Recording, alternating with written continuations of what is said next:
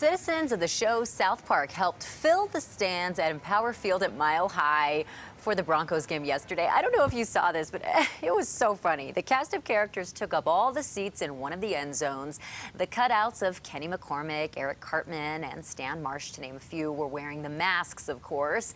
As many know, the animated and fictional Comedy Central TV show is based in South Park, Colorado. The TV show's official Twitter responded to the lighthearted move, saying, "Going down to Denver, gonna have myself a time." Hey, if you can't have real people, that's the next best thing. I didn't watch the press conference, but I wonder if anyone asked Tom Brady about that, or if they noticed it, while they were playing. So. I can see Tom Brady's response, just completely stoic. Right. Yeah, I can too. Not sure how, good of a sense of humor he has, but it is.